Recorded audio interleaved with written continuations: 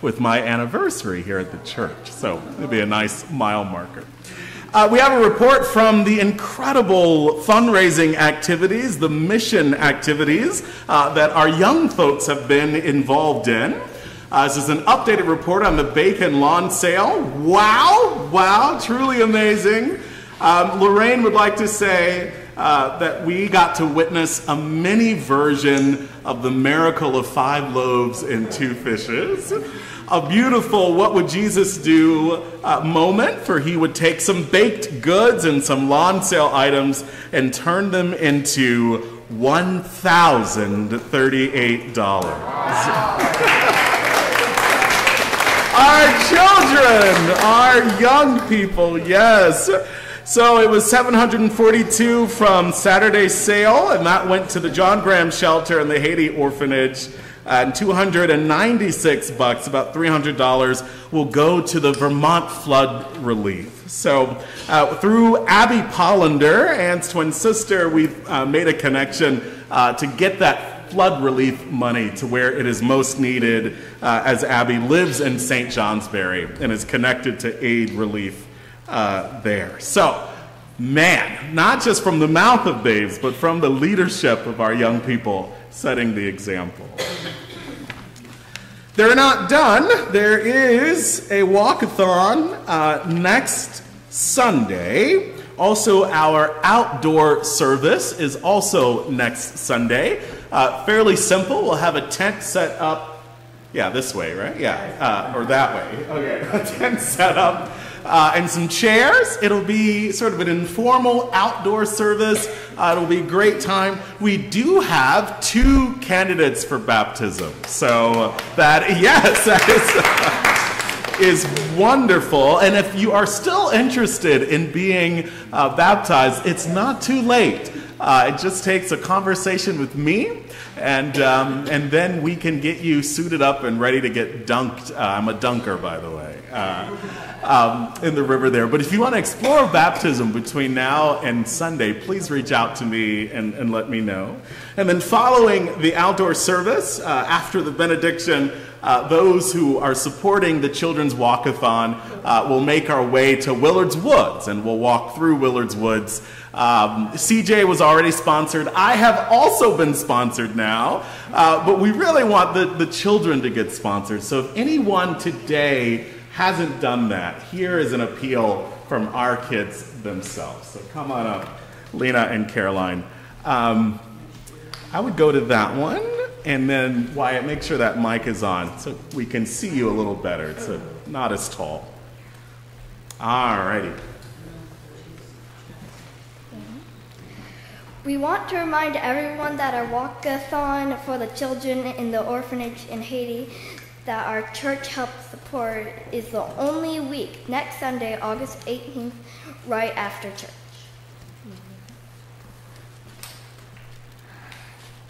Father, Board, Dee, and 2 other adults take care of the children. They live, study, learn, work, pray, and play together. However, they have had to flee Port-au-Prince and their new and repaired orphanage because of the extreme violence, theft, and insecurity in Haiti. They lost everything. Father Bordeaux and the children live in a much safer place now, called Jeremy, south of Port-au-Prince. It is hard for them because everything is so very expensive. Father Bordeaux and Miss Anna teach the children up to 6th grade. The children spend 2 hours a day learning English. 9 students will be going to a secondary school. This is also very expensive, although very important for their personal future as well as their development of Haiti. So next Sunday, WWJD, Children Walking for Children. We welcome you to join us. Or if you haven't sponsored, we welcome that as well. Next Sunday, right after church. Yes. Thank you, Lena, and thank you, Caroline. Children Walking for Children. You can sponsor folks or join in the walk yourself, but ideally do both, sponsor and walk. Hearts unto the Lord. And as we transition into our time of worship, I invite you into some centering breaths with me. Breaths that will bring our hearts and our minds collectively to this place together. To do that, I invite you into 3 deep centering breaths with me. First, we'll breathe in, breathe out, breathe in, breathe out. One last time, friends. Breathe in, breathe out. No matter where you were this weekend, no matter how your morning started, we are here now as one, intentionally making space for the divine in our lives.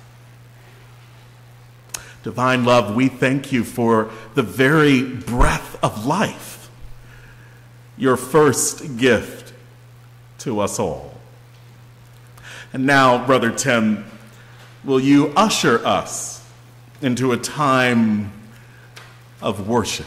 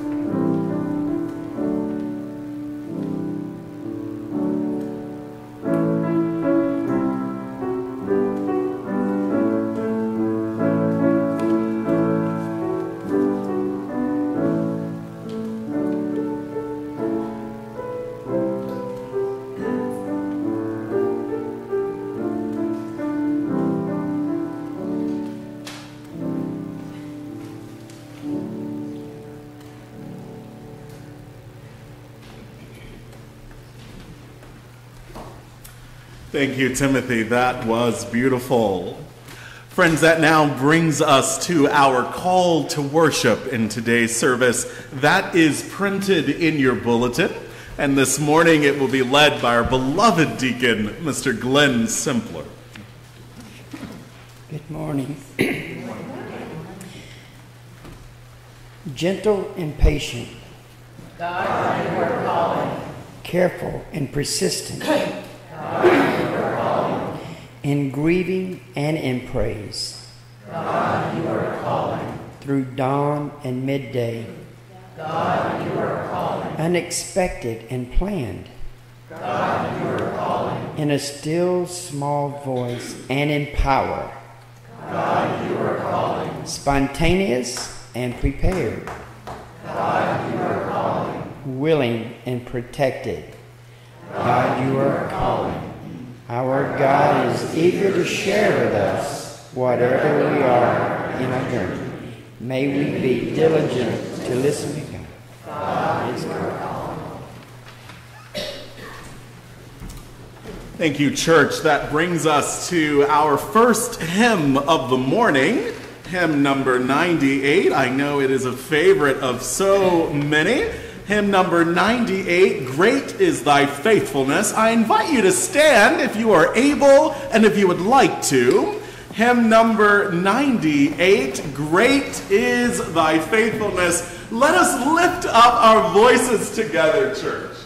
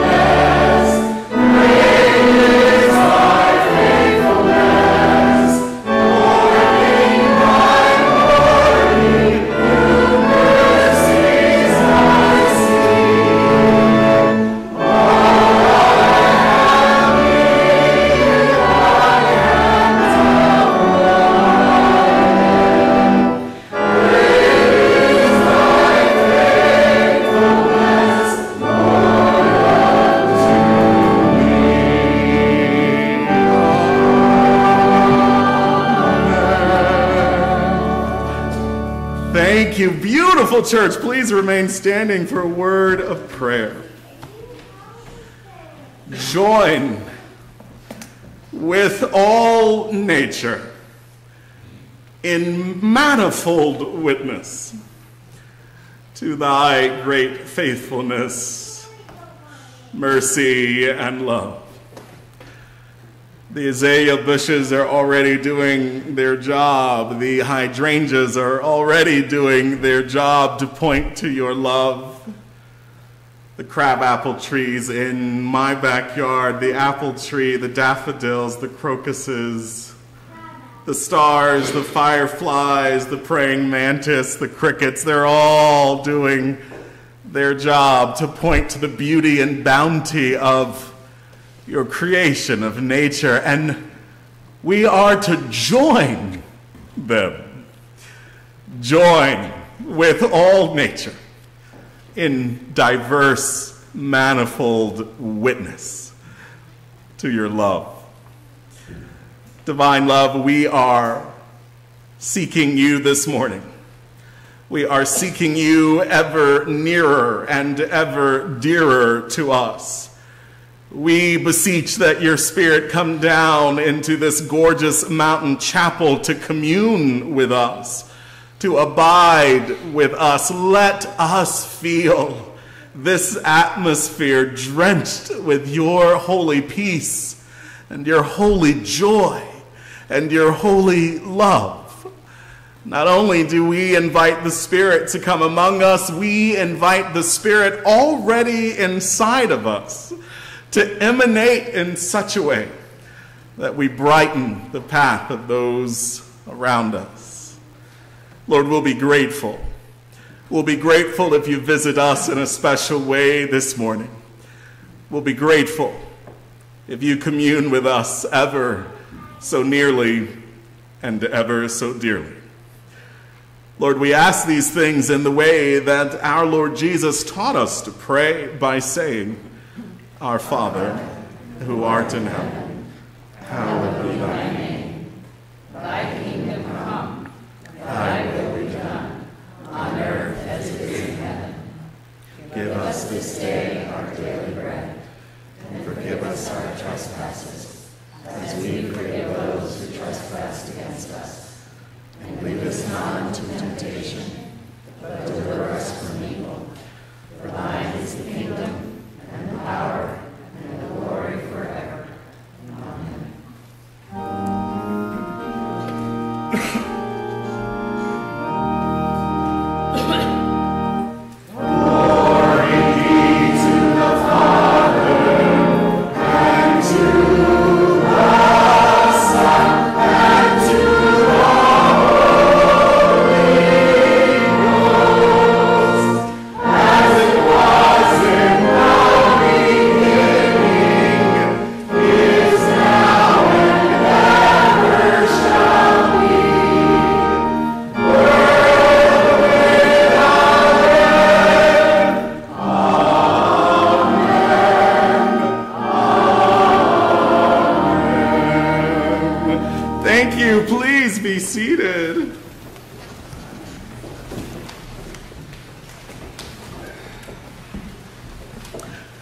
We've now come. Not for a while. Pastor will lead us in prayers.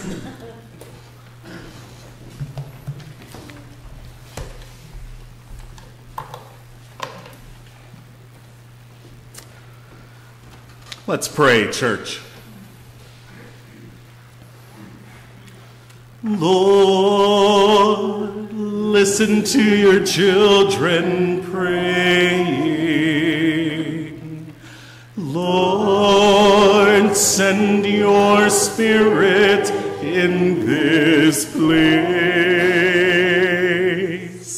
Lord, listen to your children praying.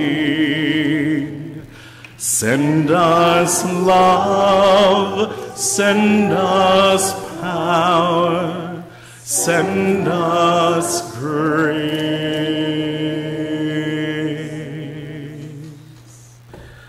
Lord, we come to you now almost like little children, often carrying things that are too heavy for us to carry. We come to you because you tell us in Holy Scripture to cast all of our cares upon you because you care for us. Oh, what peace we often forfeit. Oh, what needless pain we bear. All because we do not carry everything to God in prayer. Lord, we've come to do just that this morning. We lift up Joanne and Bruce and Jonathan, his life, his friends, his family. We lift up Max and Henry Orvis and the children in Haiti. Lord, we ask that where there is brokenness of body, that you provide wholeness and healing. Where there is heaviness of spirit, Lord, we ask that you gladden the heart. And Lord, where there is chaos in our minds, busy and racing, we ask for your peace that passes all understanding to quiet our minds, still our minds, so that we might focus on noble and lovely things.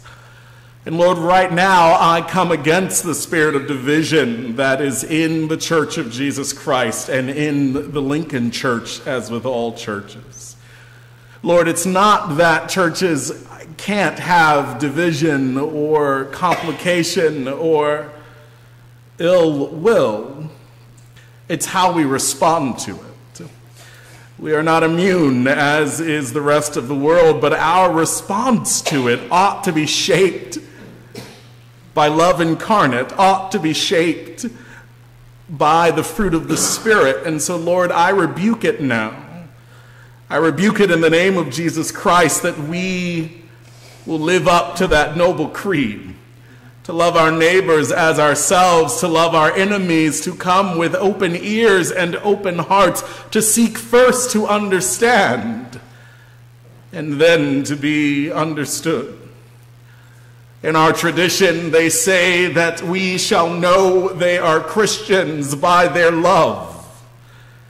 Help our love to rise to the fore again and be the thing that folks most encounter in our church and in our lives. I believe that the spirit of love is more powerful than the spirit of division. I believe that the Prince of Peace is more powerful than any spirit, especially one that would seek to divide. And so I invoke the Prince of Peace this morning. I invoke love divine this morning to come down and saturate our atmosphere with the grace and meekness and forgiveness that is to shape our tradition. They're not mere guidelines. They are a way of being. Help us to lean into those precious fruits. We ask this in the name of love incarnate, who we call Jesus the Christ. Amen.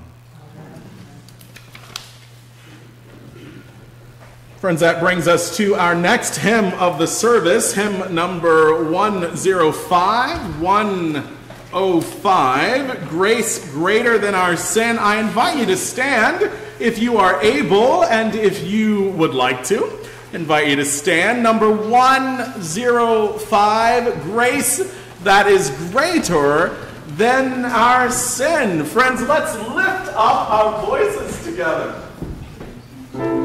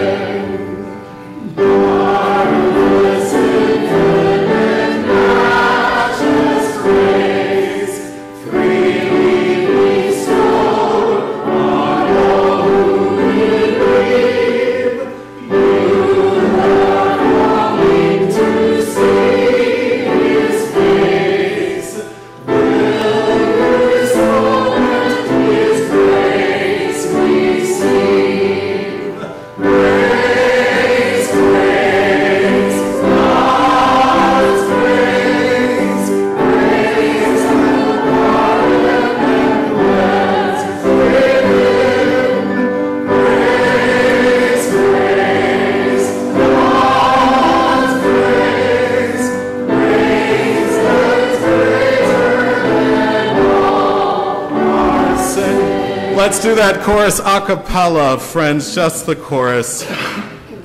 Grace, grace, God's grace, grace that will pardon and cleanse within. Grace, grace, God's grace, grace that is greater than all our sin. Beautiful, thank you. Please be seated. It's God's grace, friends, not ours. God's grace to dispense freely and always. We now have scripture reading in today's service. It comes from the book of Daniel this morning, and that will be led by our beloved deacon, Miss Kathy Mickelson. And Kathy, I made a slight error. It's chapter 3, yep, but got to start at verse 13. So we'll read expeditiously, but 13, starting at 13. 13 through 30? Yes, ma'am.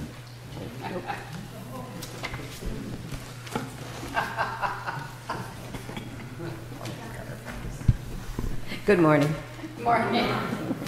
Okay, I'll start with 13. You come in with 14 and so forth. Then Nebuchadnezzar, in furious rage, commanded that Shadrach, Meshach, and Abednego be brought in. So they brought those men before the king.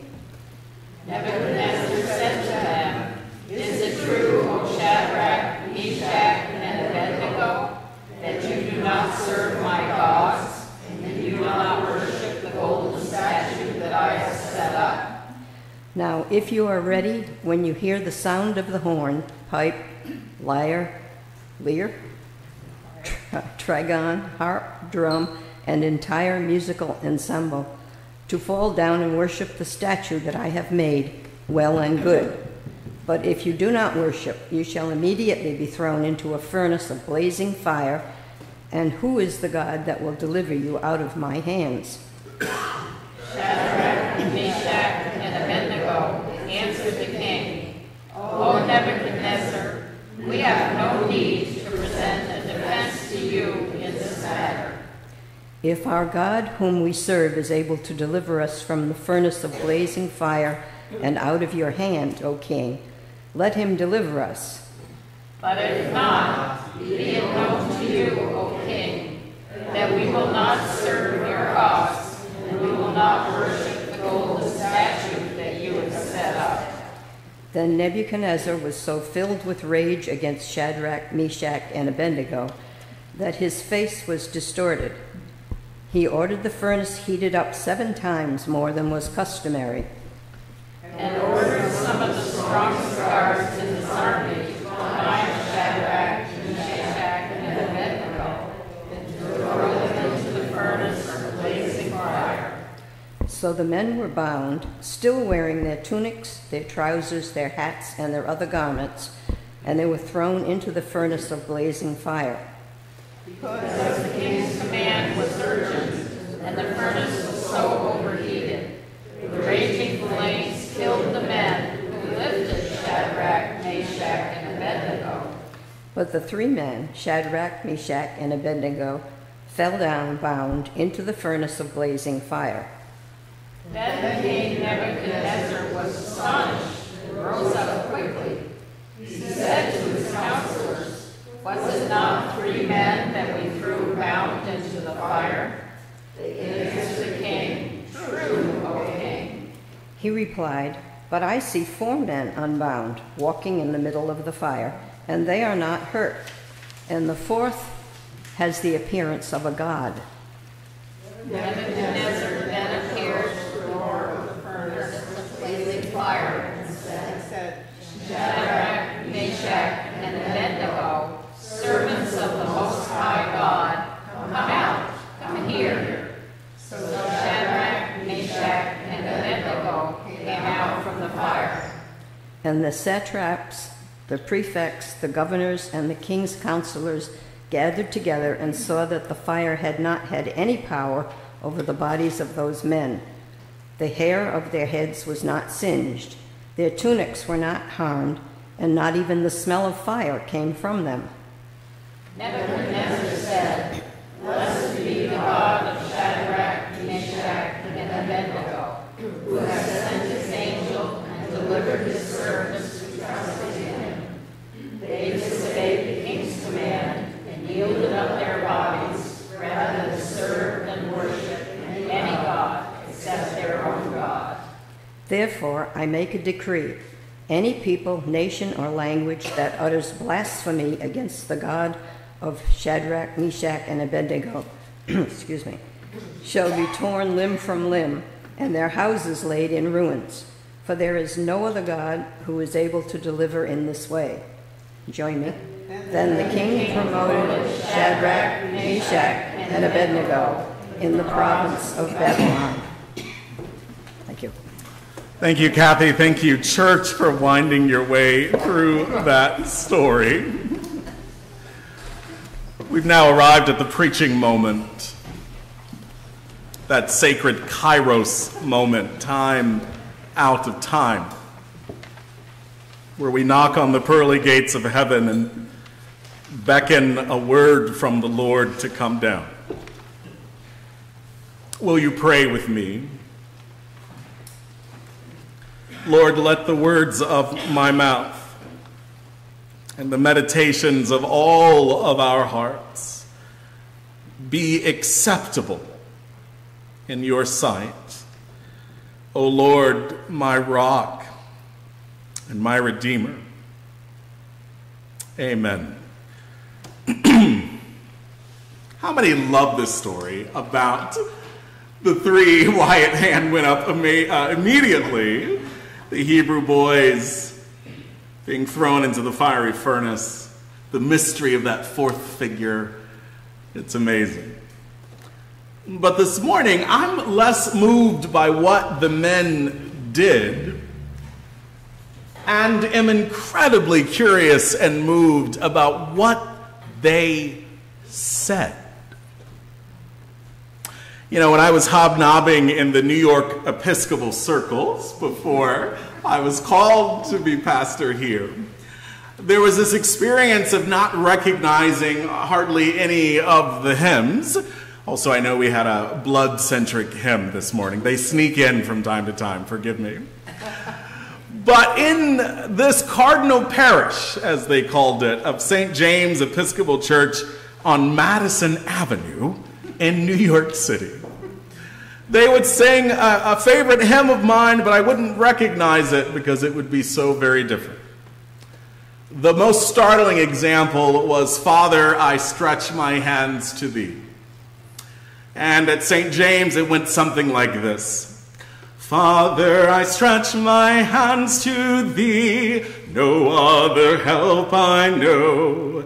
If thou withdraw from me, whither shall I go?" But when I was a kid, growing up in my mama's church in the South, a missionary Baptist church, black church in Perry, Florida, where I was born, a deacon off to the side, at some point unprompted in the service, would lift up his head and sing. But it sounded more like this. Father,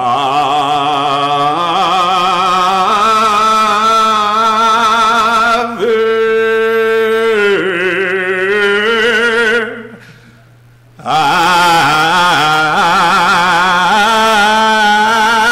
stretch my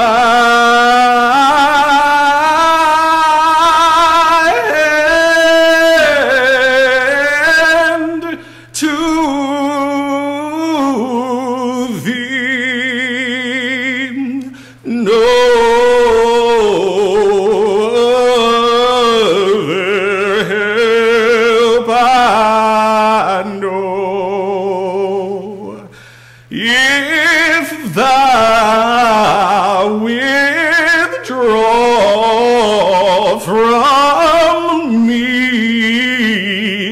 Tell me, where shall I go?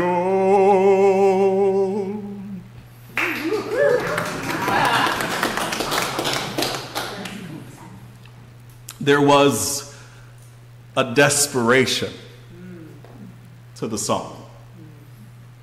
There was a deep, guttural moan and wail attempted to be captured in the melody of that song. It was a desperation that you could almost taste. What we had been through as a people and what my mother had been through as a family shaped a kind of fire-tested faith. We knew we could not be where we were as a people and as a family without God. In the black church, you would say, ain't nobody but God. And as a kid, I would watch the elders of the church get up and give a testimony about how God had moved in their lives last week or 10 years ago or that very morning. And even if, as children, our divinity detector wasn't that well trained, we could witness the move of God in their lives. And our faith grew from hearing the testimonies of our mother and grandmothers, the deacons, the trustees, the aunts and the uncles. Scripture says that faith comes by hearing, and hearing by the word of God. So our faith would grow by listening to the testimonies from the elders of our church. We knew that if God could do it for them, then one day God could do it for us. It produced in us, our children, a kind of fire-tested faith before we ever got near a fiery furnace in our own lives. But one day that fiery furnace came, as it will for all of us. And our faith, my faith, would be tested. I submit, Lincoln, that we're in a period in human history where we don't need fair weather believers. We're in a period right now, I believe, where the world could benefit from some folks with fire-tested faith. Has your faith been hard-fought and hard-won? I know mine has. My current relationship with God features some battles in my life where I only had God to depend on. Nothing else in this world offered me hope or comfort except God and God's people. Am I the only one in here who knows a little bit about that kind of faith? My faith is hard fought and hard won. God has made God's self real to me. The veil has been lifted and I can't go back. I have entered the but if not stage of my faith. The but if not stage of my faith. What is the but if not stage of faith? Let's draw our attention back to that story from our scripture today that Kathy led us. You remember the story. King Nebuchadnezzar built this golden statue that was 90 feet tall and 9 feet wide. For our architect friends, it's an obelisk. Huge golden structure, just wakes up one day to build this pagan idol and force everyone in the land to bow down before that idol or they would be immediately killed in one of the most excruciating ways, being consumed in a fiery furnace. And sure enough, everyone who heard the decree fell down and worshiped this idol, and Nebuchadnezzar was so thrilled and so pleased. But then someone spotted some folks not bowing. Spotted some folks who were standing strong and proud. And it says the Chaldeans, those special soothsayers, they noticed these Jewish men.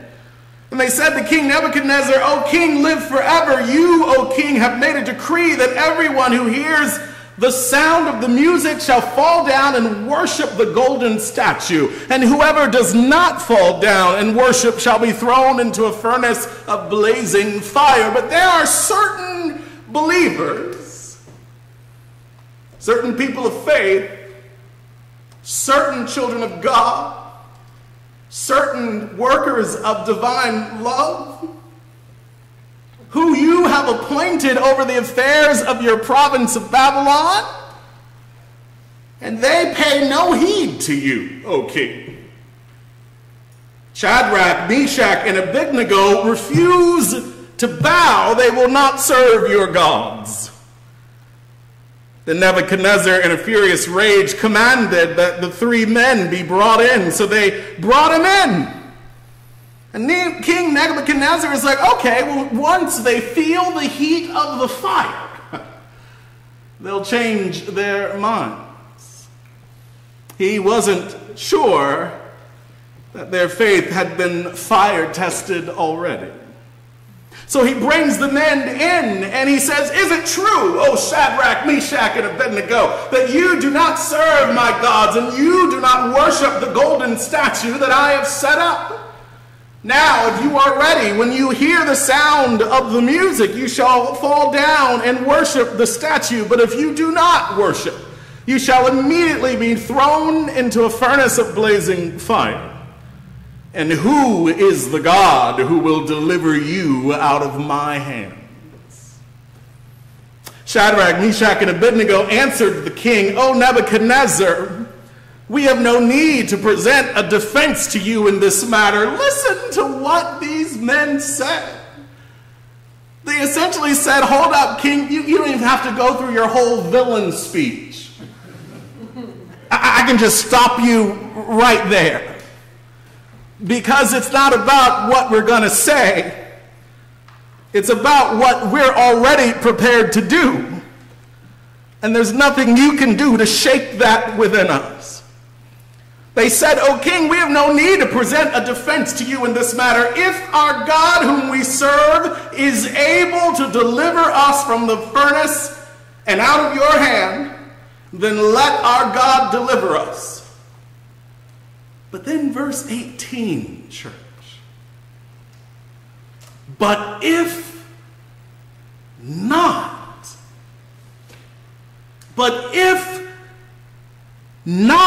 be it known to you, O king, that we still will not serve your gods or worship this golden statue." But if not. As you read in the story, they get thrown in. The fourth angel, or the fourth member, an angel is there. They come out completely unharmed. Nebuchadnezzar has an epiphany and props up the God of Israel as the God of Babylon for that short time. But if not, be it known to you that we still won't serve. That's some serious faith. It's a bit ironic because if God doesn't deliver them, they burn up in the fire, and then there's no real way to see if they wouldn't bow after that because, well, they'd be dead. But it's not, again, their actions. It's what they're saying. They're saying right here and right now, before we even go in, whether we get delivered or not, in no way changes our faith. They are saying this little ego test of getting people to deny their relationship to God in no way changes my relationship to the God I've always known. In no way changes who I know God to be. It in no way changes all that God has walked me through. In no way changes what God has brought me through. Your little test, whatever the current fad or trend is in this world, does not affect my love of God, which is rooted in another world. Oh, King Nebuchadnezzar, don't you know that this world is not our home and we're just a passing through? Don't you know that? Amen.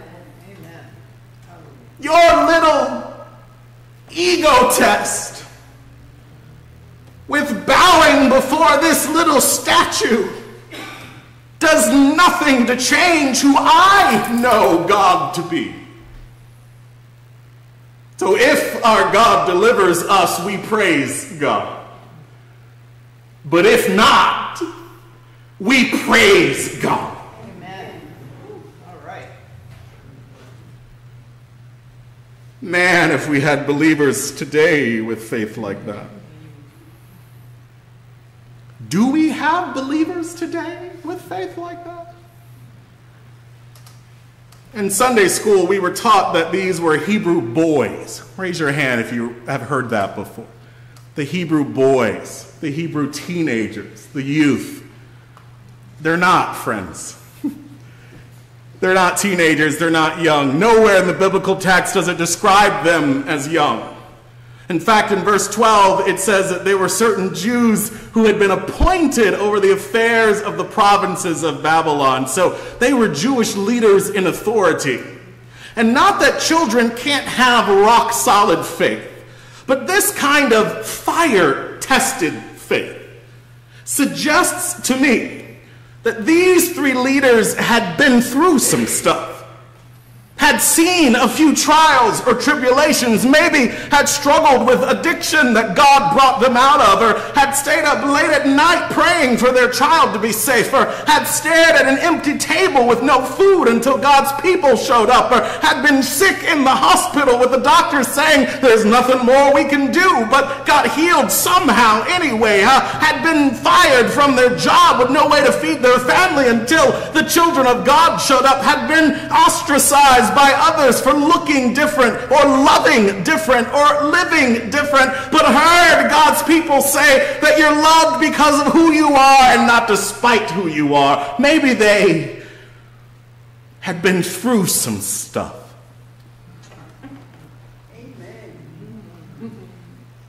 Maybe they didn't just show up to the fire that day with no personal connection to the God they were being asked to deny. Call me crazy, but it sounds to me that these Hebrew men had to battle some stuff to arrive at their but if not faith. What boldness, what trust in God, what faith. Whatever worldly trend or fad is cropping up out there, it does not change who I know God to be. You see, Nebuchadnezzar's golden statue was brand new, but their faith wasn't.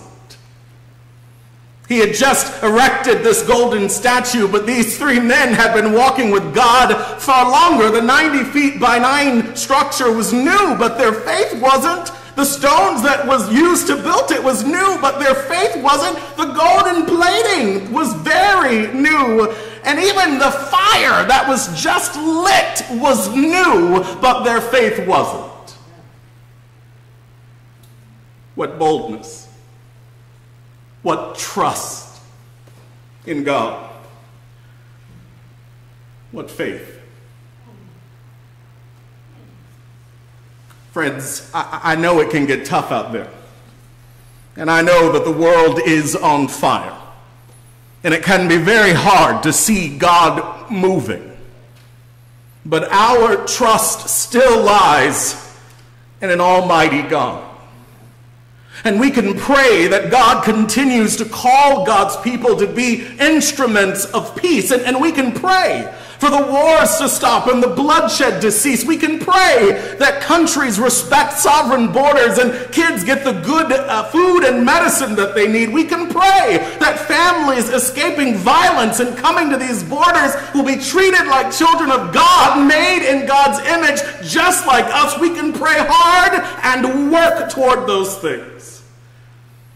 But let's not allow the world's calamity to distort who we know God to be. Let's not allow the current conflagration of the world to give us amnesia about all the ways God has shown up in our own lives. Let's show that our faith is fire-tested. Lord, we pray that you heal the world today, this morning, right now. But if not, we'll still love you and praise you. Our faith is not dependent on the latest heartbreak of the world. This joy that I have, the world didn't give it to me. And since the world didn't give it to me, the world can't take it away. My love is not dependent on whether folks deserve it or not.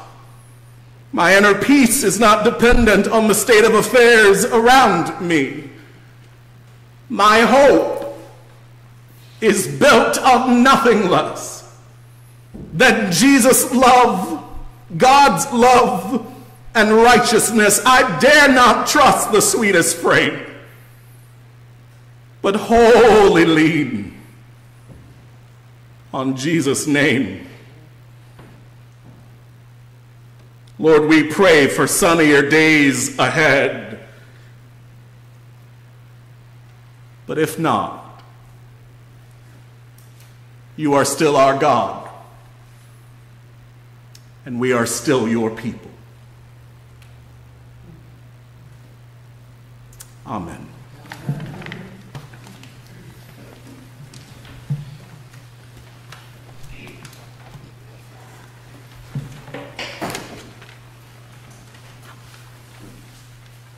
Friends, that brings us to our last short hymn of this morning. But before we dive right in, if I can invite us into the briefest of moments, honoring the tradition of our Quaker friends, just a brief moment of silence, holy silence.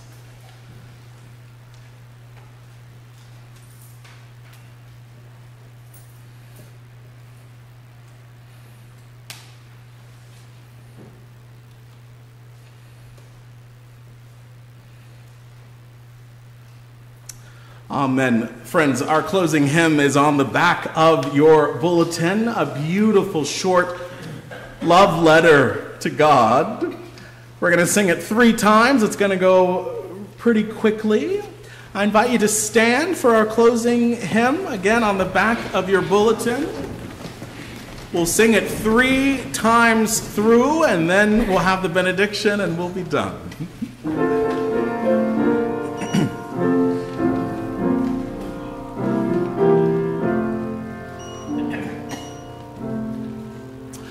I love you, Lord, and I lift my voice to worship you, oh my soul, rejoice.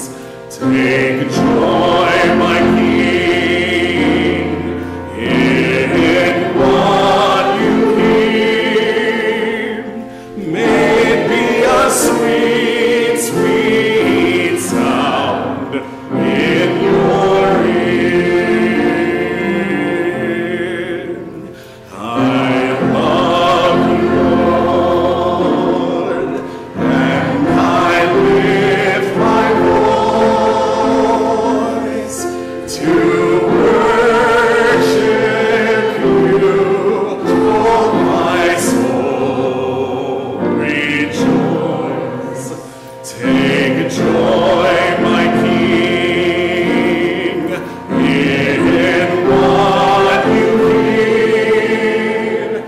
May it be a sweet, sweet sound in your ear. You guessed it, no surprise. Last time a cappella through, let us, in the spirit of unity, as followers of love and spiritual practitioners that point toward the light, let's lift this up to this noble idea of love.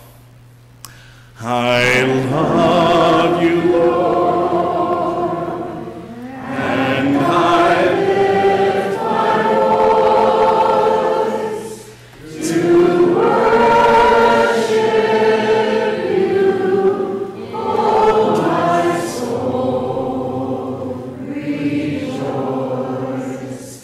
Take joy, my King, in what you hear. May it be a sweet, sweet sound in your ear. Whew!